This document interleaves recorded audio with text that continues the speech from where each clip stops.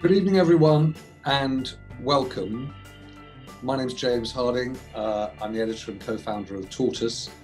And this evening we're holding a think-in, one of our open editorial meetings, on what might well be the most significant question in the history of the United Kingdom in my lifetime, which is whether or not Nicola Sturgeon will lead Scotland to independence.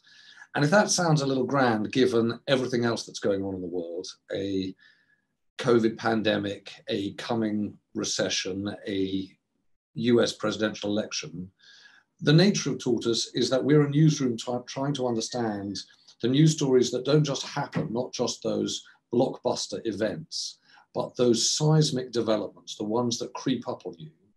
And in the course of 2020, one of the very fundamental things that has crept up on us, and I say this as a Londoner who's watched from afar, is a very different experience of the pandemic and the government's handling of the pandemic as it's perceived north and south of the border. And what we hope to learn this evening with an extraordinary group of people directly involved or directly commentating or directly observing what's happening in Scotland is the politics and the process that's at play there. But I just want to reiterate, the nature of a think-in is it's an open news meeting. We want to hear from everyone. We want to learn from your point of view, your personal experience or expertise on the subject. Don't hold back. You'll see that my colleague Barney McIntyre is here marshalling the chat. There he is. Hello, Barney. Already I see people weighing in. Please don't hold back. As you do in the chat, I'll bring you into the conversation. You'll know, though, your way around Zoom by now. If you press the participants tab, you can raise your digital hand. I'll make sure to bring you in on that too. I'm going to say rather boastfully that we can't quite believe our luck in the gang of people that we've brought together. My colleague Mark St Andrew has invited a great group of people together. Sir John Curtis, John, this is easy. This is just a fact. Britain's most respected pollster. We have Linda Fabiani, who's an MSP for East Kilbride, but also has the rather grand and wonderful title of the Deputy Presiding Officer of the Scottish Parliament. Stephen Gethins, many people will know, as a former MP, SNP MP, so we'll know a little bit about the relationship, I hope not just inside Scotland and its politics, but into Westminster as well. And most importantly, we have you. Everyone who's joined us this evening, please weigh in. I reserve one final introduction for my former colleague from the FT, John Lloyd. My very first job on a newspaper was getting John's copy come in from Moscow when he was the FT's Russia correspondent. So I'm particularly delighted and grateful to John. And I should say it was probably his idea that we started thinking about this more deeply, because it feels as though in the hurry of news, we're not really understanding quite what's at play in the UK. And John and I talked earlier in the summer about giving this some more considered thought. There go the introductions. I'm going to turn first, if I might, to you, John Curtis. John, I was with you in the BBC studios in Glasgow the night of the referendum in 2015. What's changed since then? What would happen in an independence referendum now? Well, if you take the current opinion polls, we've had 9 opinion polls since June. These have all put yes ahead, and on average put yes at 54 and no at 46. That includes 2 polls that have come out very recently, one by Comrades over the weekend that put it at 53, and one today that's making a lot of headlines from Ipsos Mori that puts it at 58, which is a record high. But I think at the moment one has to say it's too early to say that support's necessarily gone up from being where we were. So how have we got from the 54% that we are now registering in the polls, and we have to bear in mind the fallibility of polls, but how do we get to there from, as you said, James, the 45% of September 2014? Well, to cut a potentially long story short, there are really 2 things that have gone on. The first is Brexit. One of the ironies of the 2014 independence referendum is that politicians on both sides of the argument spent endless hours arguing about whether or not an independent Scotland would or would not be able to be a continuing member of the European Union. it was all a waste of time. There was no relationship at all between people's views on the European Union and whether or not they voted yes or no. However, after the 2016 EU referendum, that link did begin to appear. Some people who voted yes, but then leave, and there were around 1 in 3 of yes voters, switched to no. They thought the UK finally was having sense because it was going to leave the European Union. But conversely, yes, there were some people who had voted no and remain who switched in favour of yes. However, for quite some considerable time, the net effect of all of this was 0. We were still at yes 45, no 55 in aggregate, but the character of support for yes, and indeed the character of support for the SNP, was being changed by Brexit. We then got to last year, when consistently the polls began to say, it's no longer 45-55, it is 49-51. That was the average across 13 polls last year. And the crucial pattern that underlay that was that all of the increase in support occurred amongst those who voted Remain. And I think the truth is, whatever your preferences and views about either Brexit or the Union, you cannot avoid what seems to be a fact, which is that the pursuit of Brexit is a crucial factor that has indeed undermined support for the Union north of the border. But then we come to this year, and here the story seems to be a different one yet again. By the time we got to Brexit Day, we were basically at yes 50, no 50. But as I already said, it's now higher. The increase this year has occurred amongst both Remain and amongst Leave voters, so therefore it's not Brexit what's doing it. What seems to be doing it are the very, very different perceptions north of the border of how well Nicola Sturgeon is thought to have handled the coronavirus as compared with Boris Johnson. They are miles apart in perceptions, even though one might want to argue that the objective record is not that different. And we can get into conversations as to why that is the case you may wish. But the crucial thing about this is that whereas Brexit, therefore, gave fuel to the narrative of the yes side, which is that for so long as it's part of the UK, Scotland is at risk of having its democratic wishes, unquote, overturned by the different views of voters in England. What's happened in the last 6 months in the minds of voters is another narrative, nationalist narrative has had evidence added to it, which is that has always been that an independent Scotland would govern itself more effectively than it is governed as part of the UK. And crucially, polling from YouGov really drives this home. Amongst those people who voted yes in 2014, only 4% think that Scotland would have handled the coronavirus worse if it were independent. However, 20% of no voters think that Scotland would have handled coronavirus better if it had been independent. And of course, in the 21 years of devolution, no more public policy has mattered more than coronavirus. Forget free tuition, forget free personal care. Coronavirus is the most important public policy challenge facing devolution. Devolution has become visible, it has mattered, it's affected everybody's lives. And the judgment of the Scottish electorate is that devolution and the Scottish government has done well and the UK government has done badly. And that seems to be feeding into people's views now about how Scotland should be governed in future. And John, who are those yes voters now? That if those polls are to be believed, between 53 and 58%, who are they? Well, they are disproportionately younger people.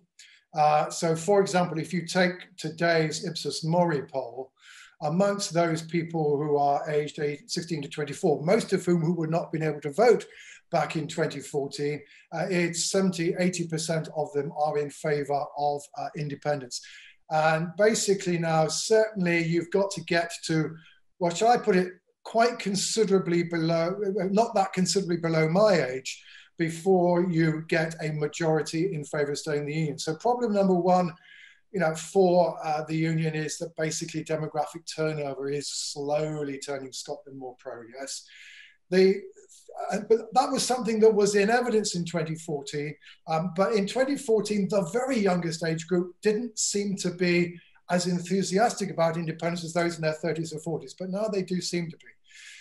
The other feature of 2014 that was very marked was that female voters, women, were much less likely to vote yes than were men. According to the recent polling, that's disappeared. The gender gap has gone. Now, I guess, you might want to believe it's because Nicola Sturgeon is now leading the campaign more than Alex Salmond, and maybe there isn't something to that. But certainly, that's what's going on. It's also, by the way, and this again is, why Keir Starmer's difficult position, it's around 1/3 to 2/5 of those people who voted Labour in December 2019. They're in favour of independence. And of course, as I've implied with my earlier remarks, amongst those people who voted Remain, yes has been ahead actually now really for 18 months or so. So it's Remain voters, it's now men and women, it is younger voters, and is pretty much it's not just, as it were, the faithful of the SNP, it's certainly a significant element of the Labour vote. And can you just pick up on that last point, John? Labour yes voters, is it clear who and where they are? Well, there aren't that many Labour voters in general in James now. Point to remember, right? Okay. So they're scattered in those. There'll be still disproportionate in those places where Labour is still relatively strong, which of course is various constituencies in the west of Scotland and in Fife primarily. So that's where they will primarily be. But I don't think we know much more than that about that.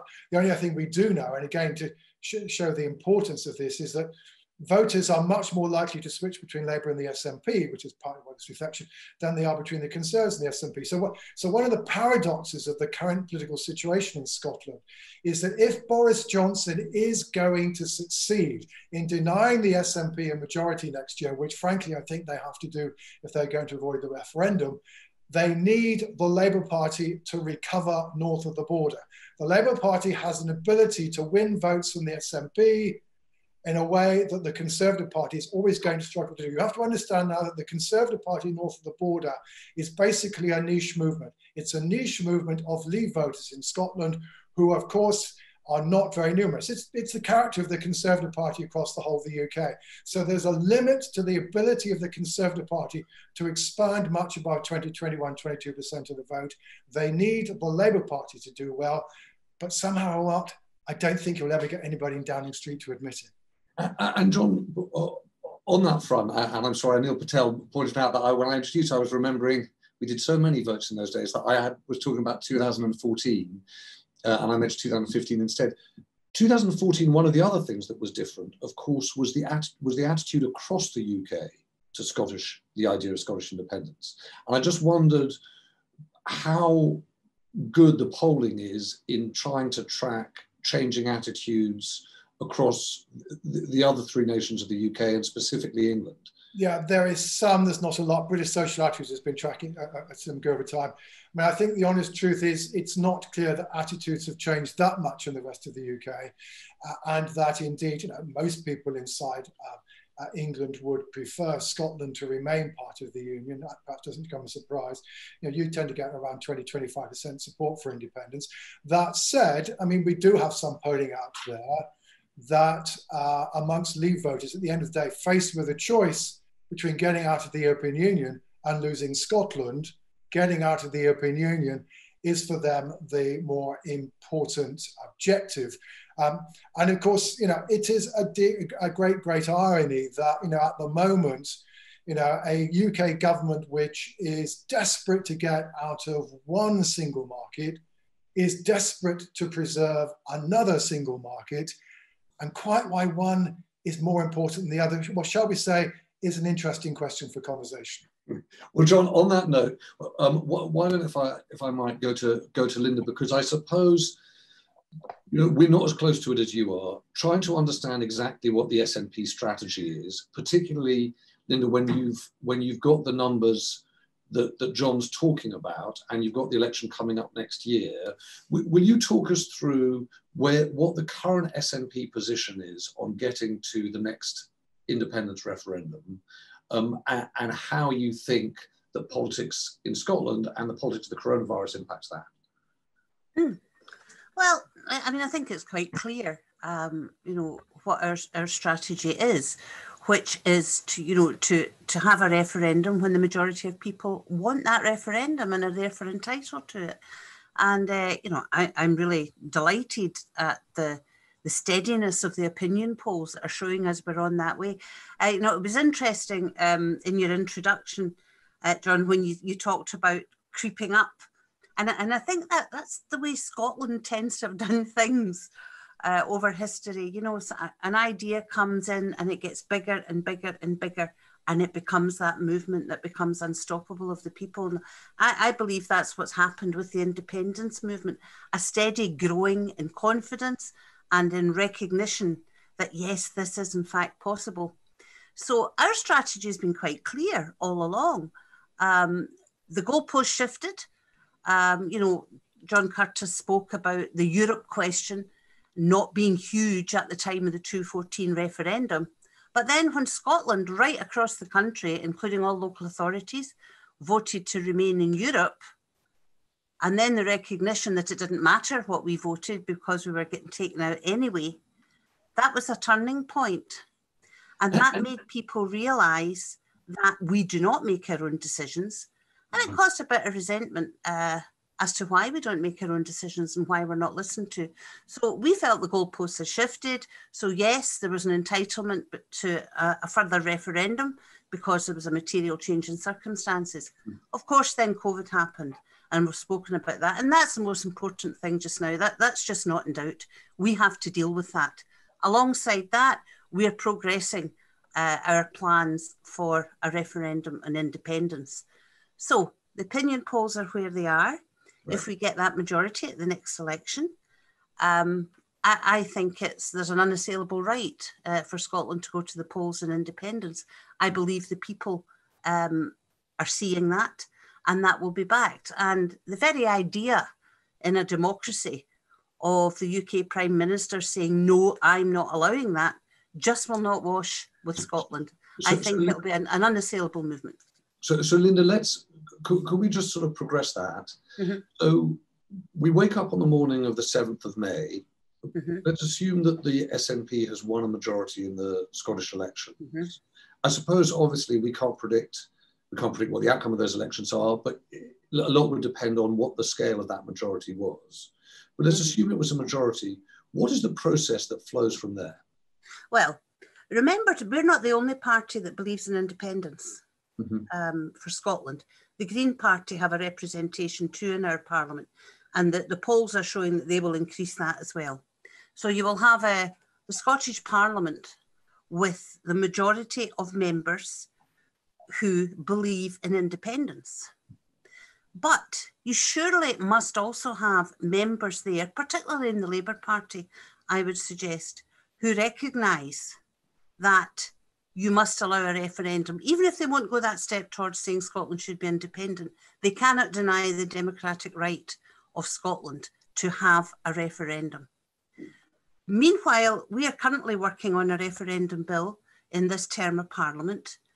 That will be agreed by the Electoral Commission, the question and the method of it. We've already agreed the franchise for Scottish elections, and we will be putting it to the people that there should be another referendum. And the Scottish Parliament, I think, will back that. And therefore, surely within any democratic settlement, the UK government cannot say, we will not allow you to have that.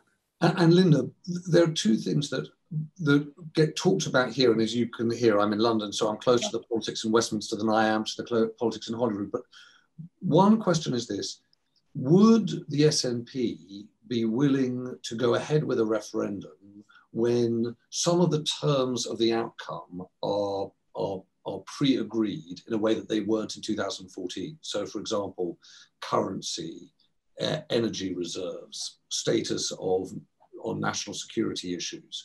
Do you think the SNP would be willing to do what some people in London you hear talking about, even in quite senior Conservative circles, say they are willing to consider, which would be a referendum, but only in the instance that those really significant things are already agreed, so that a campaign could be conducted on the substance of what a different Scotland, an independent Scotland, would look like? Well, that's for the SNP to decide. That would be policy of how the party goes forward. I can't just make that decision, on behalf of my party.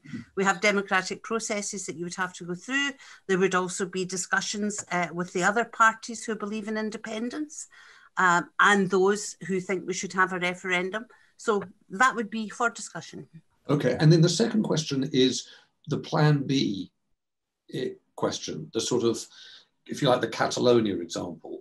In the event that London blocks Scotland from having an independence referendum, what's the, I'm not asking you to then make up SNP policy on the who fibre here, but what's the mood in the party? There must be some that say, come on, let's get on with it, and some that say, actually, there's no point pressing ahead unless we have a legitimacy around a referendum. Can you sort of give us a flavour, a little bit of inside the SNP and Holyrood on that? Well, that's an ongoing discussion. We have a very vibrant, as I say, democratic party. So yes, we have discussions about these things all the time, but our policy making fora are where we decide these things. We have our conference coming up in November, for example, and I'm pretty sure that'll be one of the questions that's discussed. But nobody's going to have a Plan B, Plan C, or Plan D and put it out there. Right. Because the first plan is the one that's democratically correct. The first plan is the one that Scotland has a right to, and that's what we're concentrating on. Thank you. By the way, as we're speaking, there's just a waterfall of comments in the chat, and I want to bring in some of those people. But I'm going to go to John Lloyd. John, I'm going to ask you to do two things if you can. Interpret a little bit of the politics in Westminster for us, as well as the politics in Holyrood. What do you think is happening, given the picture that John Curtis painted right at the start? Well, John, you're muted, forgive me. Hang on, are we hearing you? There you go. Yeah, we can hear you now. Yes, sorry.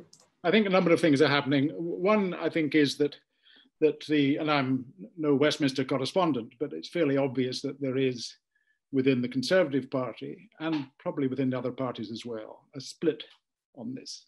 I've heard Conservatives say that were the SNP to win the huge victory it hopes it will, and that many people think it will do in May next year, and commands, possibly with the Green Party, the majority of the seats in Holyrood, it will then have a right to have a referendum. Some people, I think, though not very vocal at the moment within the Conservative Party, say, well, let them have it, and if they go, they go. That surely is not the position of the Cabinet, and certainly not of Boris Johnson. No Prime Minister wants to be the one to lose Scotland, because what it would mean, and one has to remind oneself, as you did earlier, of the stakes in this, if Scotland becomes independent.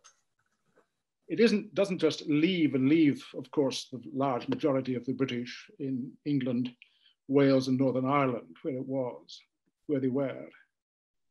It will end the United Kingdom.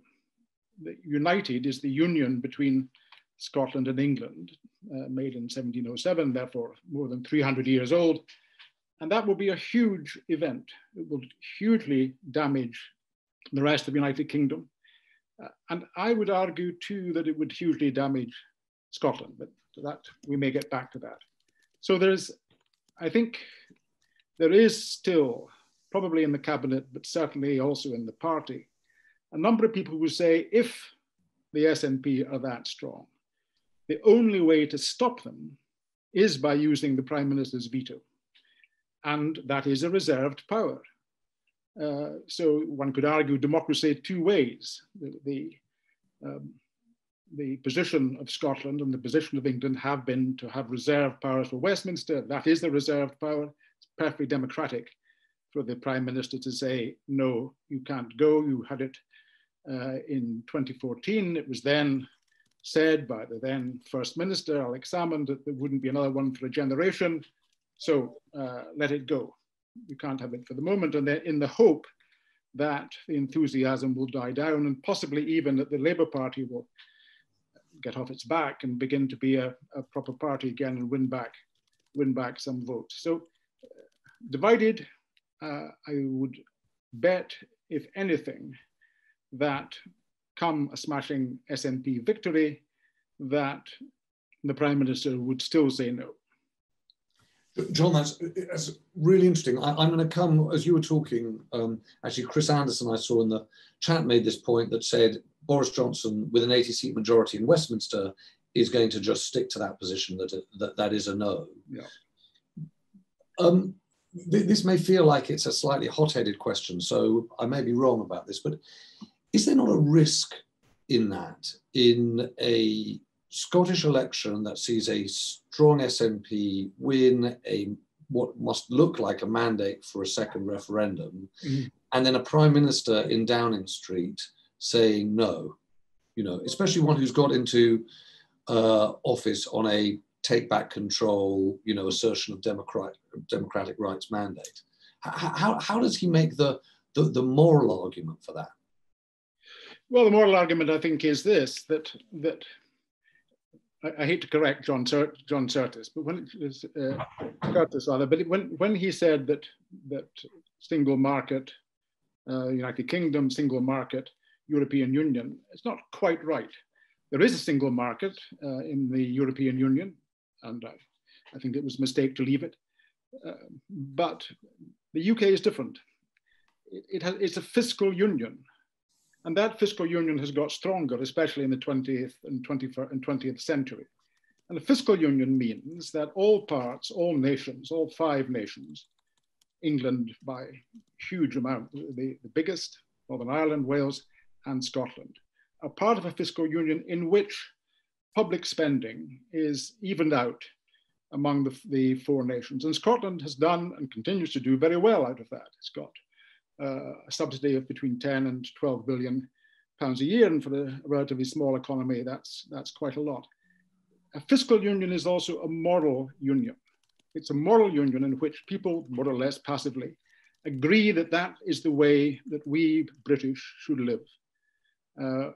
We equalize out the taxation, the public spending, and those which have more, which tends to be the southeast of England and London, give to those which have less.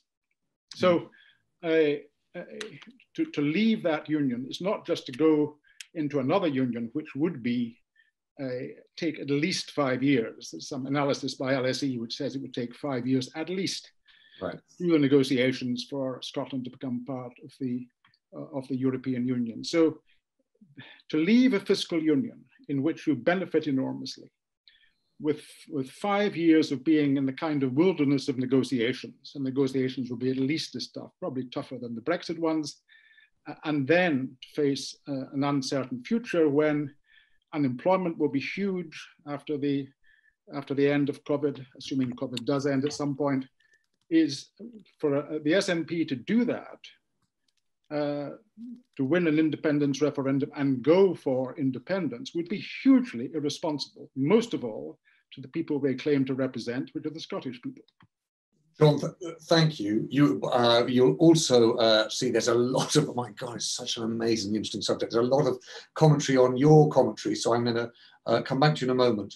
I'm going to bring a bunch of people. I want to come in a moment to Akash Pawn and to Gail Addis and Chris Anderson, a group of others. But before I do that, I'm going to allow myself a little bit of fun, which is to ask Stephen Gethins, who's been in Westminster and seen the runaround within Westminster politics as regards Scotland and independence, to try and read the rooms for us on this critical question of whether there's any circumstances in which he sees a Boris Johnson-led government allowing for a referendum, because to an extent, the answer to that question answers our question of the night, whether Nicola Sturgeon will lead Scotland to independence. Well, you know, James, I think it's a matter of one thing in politics you always remember is what's said before an election and what's said after an election or a referendum for that matter are often two very different things. Now, the Conservatives in Scotland are saying no way to an independence referendum. I'm not sure that can hold. I think Linda was right when she said if you have yet another mandate for independence. And let's not forget, in 2016, the Scottish Government was elected with its manifesto that said, and remember this was 6 weeks before the EU referendum, it said, well, we should have another independence referendum if It's a material change of circumstances, such as Scotland being taken out of the European Union against its will. And interestingly, and John talked about Alex's once in a generation comment, but of course, Alex's once in a generation comment, if you read out the full quote, is, of course, unless it's changed by a political event, and political events are when parties put things into manifestos and you stand on those manifestos. So I think it becomes very difficult.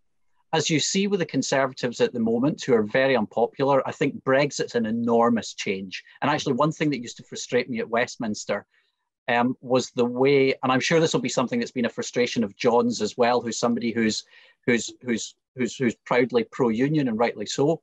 We may disagree, but I often found there were too few unionists, in the sense that people didn't understand the multinational, that the UK is a multinational state. It is not a unilateralist state. And also the way that people would equate the United Kingdom with the European Union. You know, why on earth would you want to join the EU and not be a member of the UK? Fails to understand both organisations, if you like, and the place that sovereignty sits. And of course, the ideas of sovereignty are different in Scotland and in England. And I would refer anybody to the Lord Cooper judgment way back in the 1950s, which is still a fascinating read. So it was a huge frustration in Westminster about that failure to understand the nature of the UK.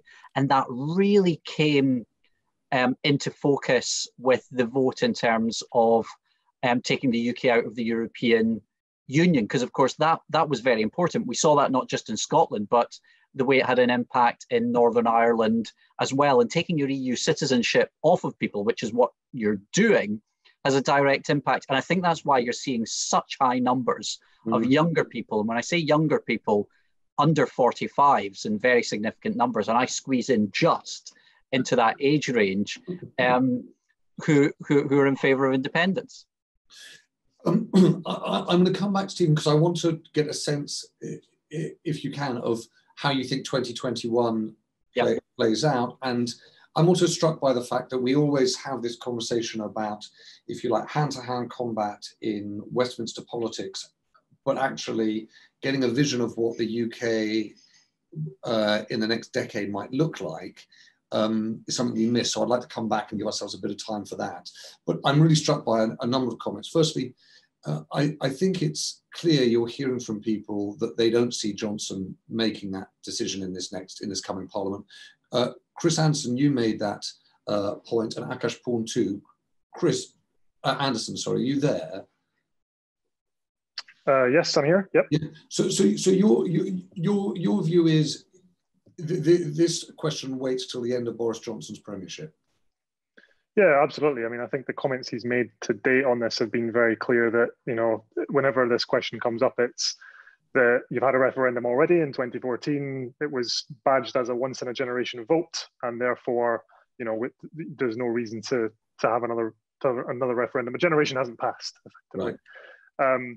And I don't think the SNP, I think the SNP has said on numerous occasions, you know, they don't want to do anything that is outside of the legal process. You know, if they want to go down the independence route, it has to be through the legal mechanism of getting a referendum approved and going through that. So effectively, if Boris doesn't approve that, then that can't happen. I think you might see a shift in tone, maybe, after May. So I think Boris might move from no to this isn't the right time. And I think there's a lot of ways that he could do that, like a COVID recession recovery, or we need time to build back from what we have before we start thinking about these big questions or something. So you might see that, but I don't think there'll be much else. Forgive me, where are you? I'm Edinburgh. So is there any version of, rather than just a flat no, but this isn't the right time, that doesn't stoke support for independence? That's a good question. I think potentially only if the no or this isn't the right time came with some additional devolution or some way to say that you're recognising that the Scottish people want more power over their own future. You know, that the same mechanism has happened in before the 2014 referendum, where there was additional devolution that was put aside as a sort of, we recognise the Scottish people want extra say over their own destiny. I'm going to ask Chris. That's really interesting. I'm going to ask Gail add this, because Gail made the point that it's part of the politics of COVID-19 that everyone wants government close to home. I don't know, Gail, whether you're there. Yes, I'm here. Hello there. Hi. So, and forgive me, where are you? I'm in Glasgow. Right. And so what's your read on what's happening, what the impact of 2020 will be on this argument? Well, my feeling is that people are looking for a magic solution to what's happening to us all with COVID. And I also see that what's happening throughout the UK, and I think that was my point that you maybe picked up in the chat, is that people are rebelling against what Boris Johnson is doing and what the central government is doing. I think this might be a flag up for an epoch where we have perhaps more local authority, more mayors. Alec Massey was making the point that we don't have, last weekend, that we don't have any significant mayors speaking for our cities in Scotland, and we maybe need to do that. The problem with the whole of the UK is that it's power centralised in London, and in Scotland it's also centralised in Edinburgh. And as we see from the recent votes in Orkney and Shetland, they might look for a Crown Protectorate Authority, situation if Scotland did go independent. So I think there's a movement that you're beginning to see for more local democracy throughout the UK, not just here in Scotland, not just in Wales. And sorry, I don't know whether I'm allowed to ask you this, but I'm going to ask you anyway, if I may, Gail. 2014, how did you vote? I voted to remain in the UK, and I voted to remain in the EU too. I don't see anything other than disruption and destruction of leaving either union. That's and that hasn't. And then, so how do you interpret what John Curtis said at the start in terms of the shift in polls?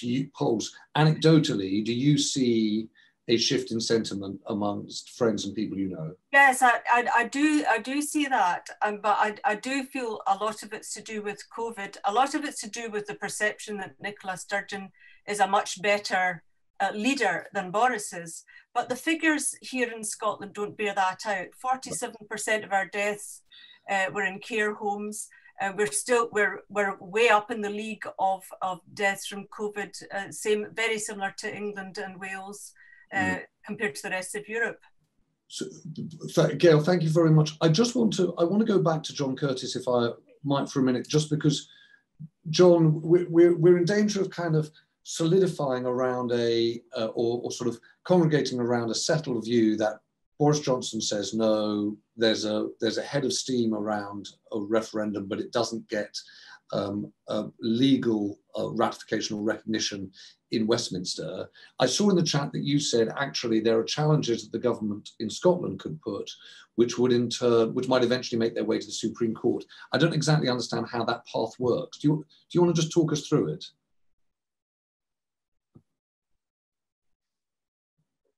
Or John Curtis, if you just dropped that tidbit and then left us all to do the legal work for ourselves. Okay, so the point I'm making, James, is that if you go back to the minority Scottish government of 2007 to 2011, which was able to spend a lot of time thinking about how you might hold an independence referendum without even having a majority at Holyrood to hold one. It came up with a formulation for holding a referendum on Scottish independence, which it, simply using Holyrood's authority, which it argued would be legal. And essentially the plan it came up with was a referendum question that ran roughly, do you agree that the Scottish government should enter into negotiations with the UK government with a view to Scotland becoming an independent country? And the argument of the Scottish government is that because the Scottish government does have locus in intergovernmental relations, it is therefore possible for it to hold a referendum on the basis of Holyrood's authority. Now, the honest truth is, if you got 5 or 6 public lawyers together you would, so you get 2 or 3 public lawyers together, you would get 5 or 6 different opinions about whether or not this would get past the Supreme Court. But the point I'm simply making is that it's not 100% sure that Boris's no would stick. Although, of course, if Holyrood holds its own referendum, the UK government would not be under any obligation to recognise the result. But it would not necessarily, question mark, be illegal in the way that the referendum in Catalonia was. And in any case, certainly I think what one could certainly anticipate that the SNP might well attempt to hold a referendum because, you know, to be honest, they'd be quite delighted to see the sight of Boris Johnson being rescued by the Supreme Court. And they would imagine that that might add fuel to the flames of support for independence. And John, that's so interesting and speaks to the tactics I suppose we should watch out for in the discussion about Plan B in the conversation I had with Linda. I'm aware that I've seen that Brian Wilson is here, and as many people will know, Brian, he was a Minister of State for Scotland, and I think I trailed around after him back in the day. Brian, are you there? Because I wonder whether or not you feel in all of this, as someone from Labour, you look at all this and think, does the journalistic world give Nicola Sturgeon and the SNP too easy a ride? Is the argument around independence not properly interrogated? What do you make of it? Well, I'm here incidentally because I was asked to be, but yeah, well, that's very nice. Thank you. Nice to be here. Very good of you. That's all the better.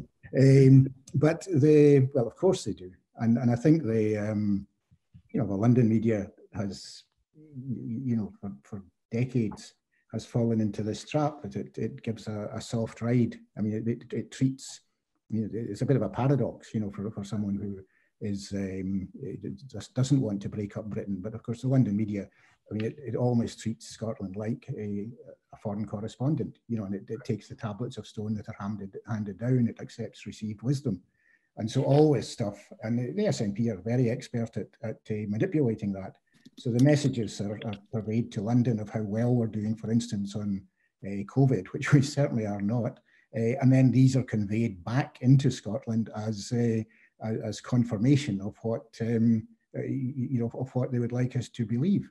And we also have the extraordinary situation in Scotland just now, where Nicola Sturgeon gets essentially a daily party political broadcast endlessly. I mean, there is nothing to compare with it, not only in the UK but anywhere in Western Europe, or possibly even Eastern Europe.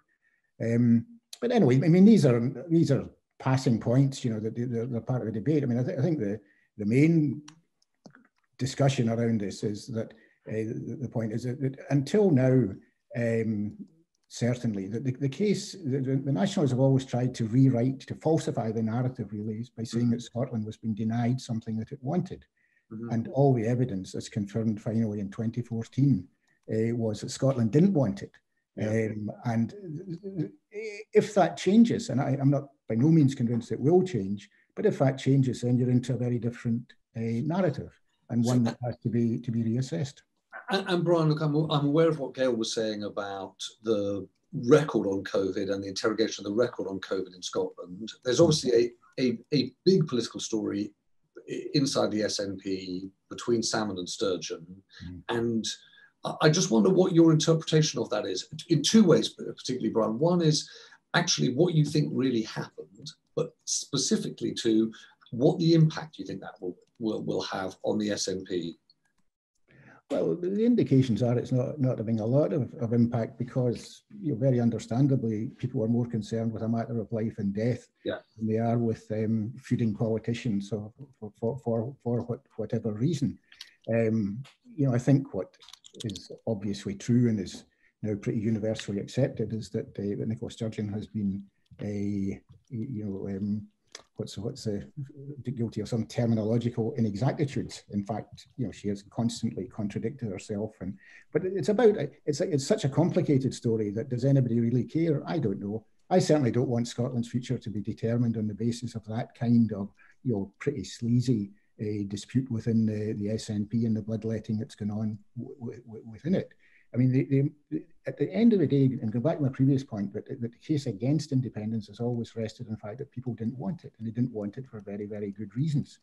And that argument still has to be won. And if you don't win that argument, then you're defending something that is that much more difficult to defend. So the argument must be won. And then Brian, can I ask you one other thing? If you were advising Keir Starmer and you're writing assuming it's the 2024 manifesto, right? And let's just scroll forward 4 years. There's not been an independence referendum, but the SNP is strong in Scotland. What's the position that Labour should take? Well, the first thing, if I can just go back a wee bit to say, the first thing I would advise Keir Starmer on now is to do something about the Scottish Labour Party, because it is a disgrace and an embarrassment. It has got 13% in the polls, and that is a large part of the key to why we're having this discussion tonight. 13% in the polls. In the Highlands and Islands, where I'm sitting at the European elections, they've got 4% of the vote. Now that is where, now we are in the Scottish Labour Party is still in the post-Corbyn age of utter dereliction.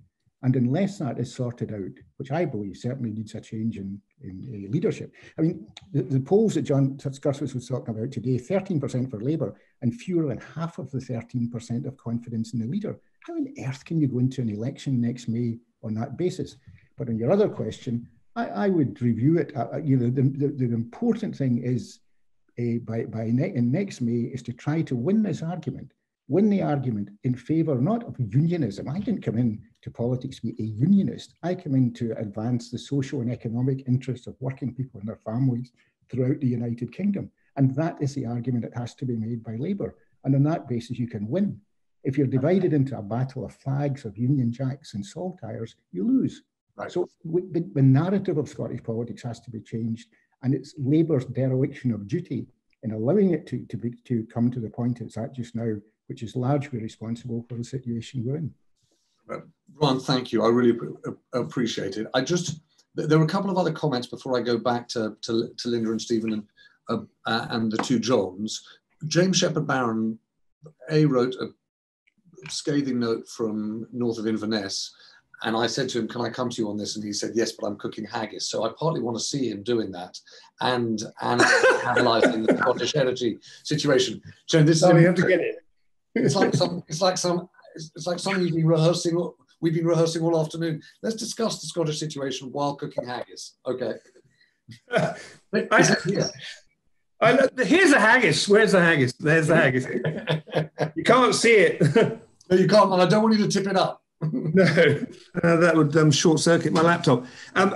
James, fascinating to be on these things. I learned so much. I don't have much to add, except I'm a voice from the Highlands and Islands, as your previous guest was. What was my point? My point was that it's about the economic stupid. And I really do look out of my window, if it weren't already dark, and to the north, I see wind farms everywhere because of the quite right policy to have renewables and all the rest of it. And to the east, the world's biggest offshore wind farm is being put in. The bits are being put together, the components are being put together in the Nig oil rig yards to my west. So on three sides, I'm daily confronted with policy in real time. My challenge to Nicola and to any politician in Westminster, but particularly in Holyrood, is why have my bills not gone down? Why have my landowning friends become rich on having access roads driven into the countryside? And why are all the enormous bits of hardware being bolted together coming from the other side of the world when they could easily be built in an oil rig yard that has all the capacity here, and yet all the talent has been laid off?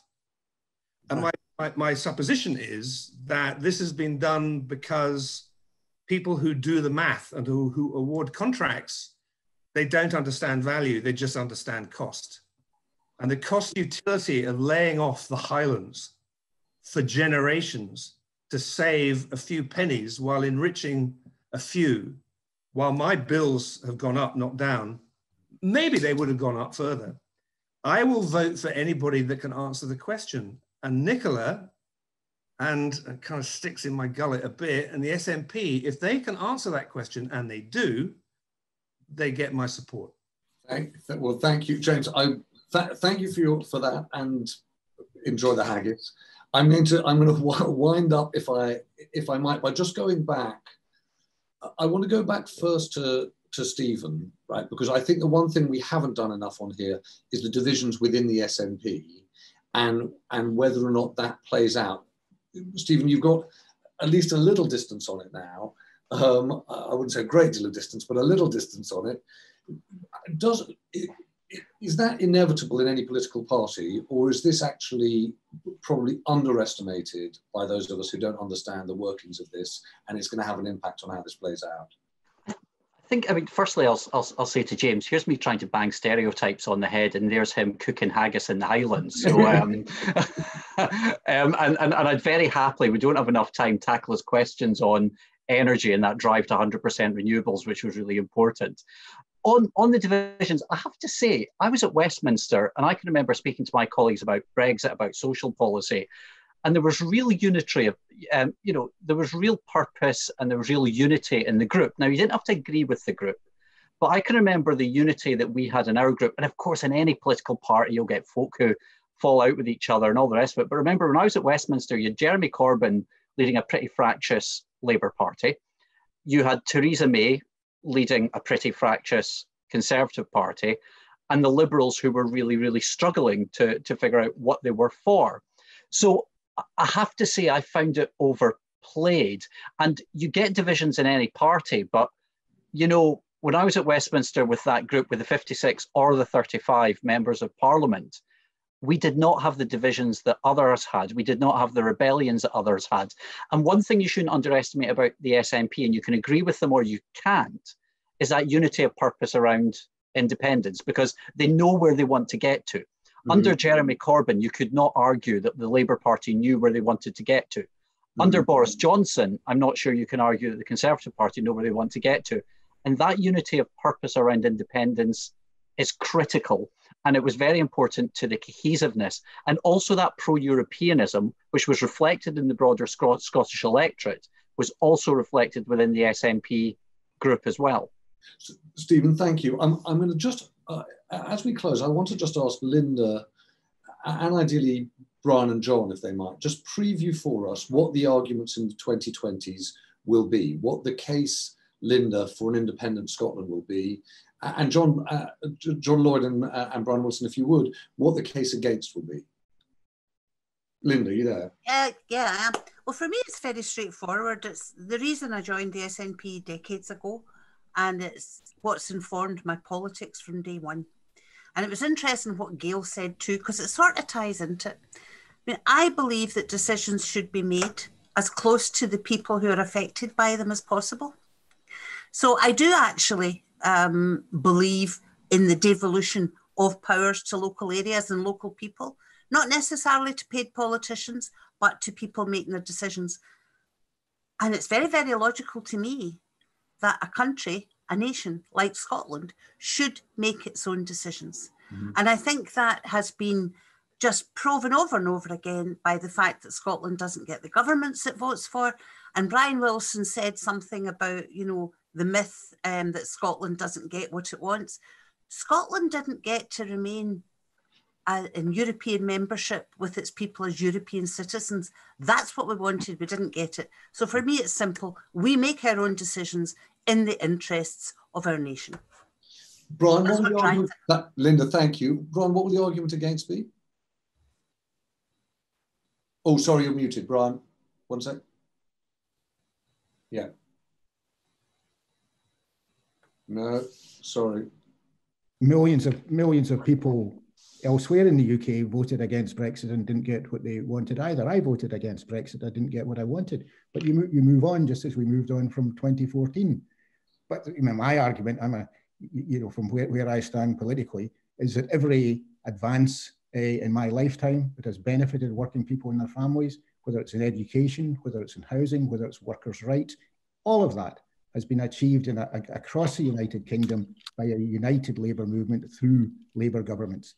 And if you throw that away and you substitute it with the politics of identity rather than of class and of division, the natural divisions along social and economic lines within society, then what you get is what you have in Scotland just now, which is an endless debate about the Constitution, while everything else is ignored and is secondary and is actually not run very well. So the argument is Scotland needs a Labour government and the Labour Party needs Scotland. So Labour, get your act together and the two will benefit in partnership.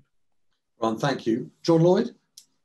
I just want to go back to what I said before and to emphasise this, and that is the irresponsibility of the SNP if it does win this election, because it will then go into a world in which it's going to lose the subsidy from the Treasury, the oil price will remain low, a hard border may come, they have a budget deficit without the subsidy of 8 to 9%, by far the highest in Europe. They would have no currency of their own. It would be in a terrible financial situation. The country as a whole, the UK as a whole, would be in a pretty bad situation. Scotland would be a great deal worse. There is, however, and I agree with Brian very much on this, there is a plan put forward actually by a professor at Glasgow Business School, Ronald MacDonald, which essentially says that the UK should do what the Beveridge report did after the war, and that is realize the scale, not just of what happens when we come out of COVID and the debt comes due, but also of the enormous changes that will happen in the labour market and society with the coming of artificial intelligence and so on. In other words, we need a national plan, and the national plan can only come from a country which A, has its own currency, has a well-working central bank, and has the scale to face up to challenges which are huge, huge when they come out. Scotland could not do it itself, not because it's unable in time to be an independent country. It could become an independent country, but it would go through a terrible period, a really awful period, were it to go for that now. John, thank you. John Curtis, one final question for you, which is essentially about political memory. We've talked about the movement of public opinion in an incredibly short period of time, really, 2014 to 2020. Your 2 points at the start were Brexit and COVID, changing perceptions. How long will those perceptions last? How does political memory and polling work? Yeah, that's an important question. I think the answer to, of course, is that Brexit is going to be with us because it's already half happened and will finally happen at the end of December. It's a subject that still divides the United Kingdom pretty much down the middle. And I think it's unlikely that those people who have shifted in favour of yes because of their concerns about Brexit are likely to change their minds on independence anytime soon. Coronavirus, of course, however, is much more to do with the handling of an issue, and as I've been saying in the chat, primarily to do with the seemingly much more effective presentational skills that Nicola Sturgeon has shown during the course of the last 6 months than the Prime Minister Boris Johnson. That, of course, is much more potentially short-term, and who knows, by May of next year, maybe Scotland will have suffered an even worse pandemic than England and Wales, and people lose their faith in the Scottish government. And I think certainly what one does have to acknowledge is that one of the fact that this most recent rise in support of independence from about 50% to 54% has occurred during largely a political vacuum, i.e. everything's been dominated by coronavirus. And we've not really even begun to have the kind of debate you've tried to start towards the end of this session. And that at the end of the day, what the Scottish public will think about the merits of independence, when we actually get back to having a debate about it, well, who knows? All that one does know is that some of the facts, or some of the supposed facts at least, that were true in 2014 have moved on. So if Scotland is going to rejoin the European Union, that has already been mentioned, then the question of what do we do to the border between Gretna and Berwick, that wasn't an issue in 2014. Conversely, and I think perhaps slightly on the opposite side here of John Lloyd, yeah, sure, even Andrew Wilson, the person who's come up with the SNP's economic plan for independence, acknowledges that in the short run, Scotland would find itself in a fiscally challenging position. But arguably, given one of the things we've learned at the moment is that the judgment of markets seems to be, whatever the size of the deficit that a country is running, it's better to finance it than is to pull the plug, because if we pull the plug, things will be even worse. And to that extent, at least, given the size of the deficit that the United Kingdom is going to have, actually, whether or not the question of the fiscal deficit will be as pressing as it was 6 years ago is perhaps debatable. Now, the point is, things have changed, things have moved on, some pretty significant things have moved on. We've not really talked about them and debated them. And therefore, where we might end up at the end of a referendum campaign, frankly, who knows? John, thank you. I am really struck by that, by the fact that listening to Linda and Stephen and John and Brian, there is this debate about perceptions of power versus perceptions of prosperity, and we are having this conversation at such a precarious time, not least heading into what looks like as difficult a recession as any of us can remember. We're going to end not by trying to take sides or draw straws, but actually just a small poll of our own. My colleague Sam Hockley just wanted to ask us a simple question, having listened to all we've listened to, whether or not we think there is going to be, whether people think Scotland will vote for independence in the 2020s.